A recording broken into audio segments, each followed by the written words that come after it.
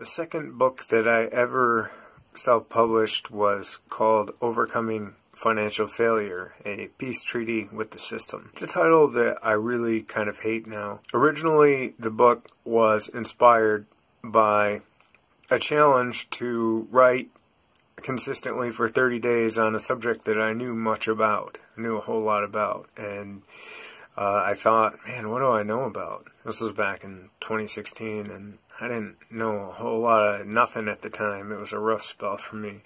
It's like, what do I know about? And what came to mind was, well, I know how to fail financially. So originally I was going to call the book How to Be a Financial Failure, probably not a self-help book. But I took some advice from someone who suggested that I change the title, so I ended up changing it to something that just didn't resonate with me at all. So after I changed the title from How to Be a Financial Failure to Overcoming Financial Failure, that totally changed the way that I approached writing it, and I started kind of trying to turn it into a self-help book, which is just ridiculous for somebody that had failed financially for so long to be trying to write a self-help book on money.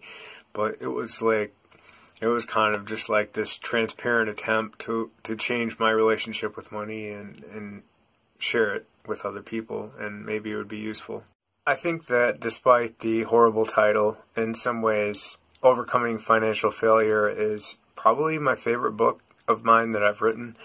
It's just hard to categorize, because if you look at it as a guide to overcoming financial failure, it's pretty precarious. If you look at it as a very dynamic memoir and exploration into like the reasons that people struggle financially and their efforts to improve themselves despite that, I think that it somehow becomes a pretty remarkable piece of work.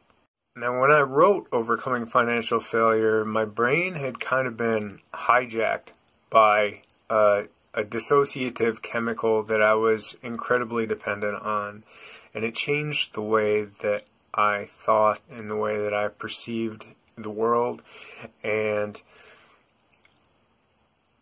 kind of blew the hinges off of my ability to be aligned in any meaningful way with present reality. So there's a lot of that in there, which also makes it a really kind of interesting exploration into the mind of someone that is addicted to dissociatives. By dissociative, if you ever know somebody that robo-tripped or did ketamine, that's what I'm talking about. A little bit after I released Overcoming Financial Failure, I was contacted by a mentor and professor of mine who was super compelled by what he read in the book. And I remember he told me, man, you could write about anything and make it interesting. And he said that he thought that the book had a much, much, much bigger audience than I'd ever imagined. And he even said that he wanted to use it in a Psychology Across the Lifespan course at Siena Heights University, where he was a professor at the time. It's very, very exciting news for me at the time. I mean, it just blew my mind. And I wondered since then, does this book actually have a bigger audience than I imagined? It never got used at Siena Heights because that professor got cancer and had to retire early. Due to the aforementioned drug dependency and other mental health factors and all kinds of downward spiral type stuff, I never really got to see the potential of that book, and never did reach a wider audience, and everything fell apart, and I just stopped trying. And when I finally cleaned up my life, I was looking back, and I was like, well, maybe I could re-release some of my older work, like through a fresher mindset, and actually put more effort into marketing and reaching people, whereas in the past it was pretty much, I'm just going to put this stuff out there and just like hope that people find it and love it and spread it word of mouth.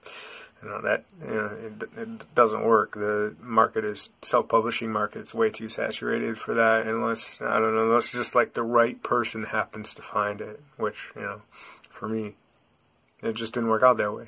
So in this new chapter of my life, I have rebooted my writing career, starting with the second edition of my first book, The Art of Being Human.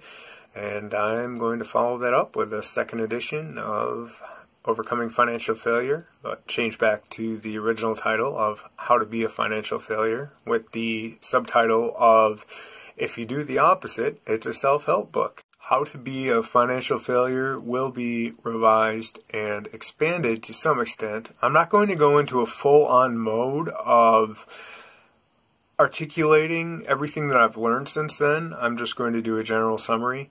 And when I reach a certain financial goal of mine in my personal life, I am going to write a sequel. It's pretty much a goal that is high enough for me to know that once I hit that goal, that I will have some kind of authority about writing about how to transcend financial ineptitude. And, we'll see. If there's never a sequel, you'll know that I never made it. But I mean, like, you bet your ass I'm gonna make it.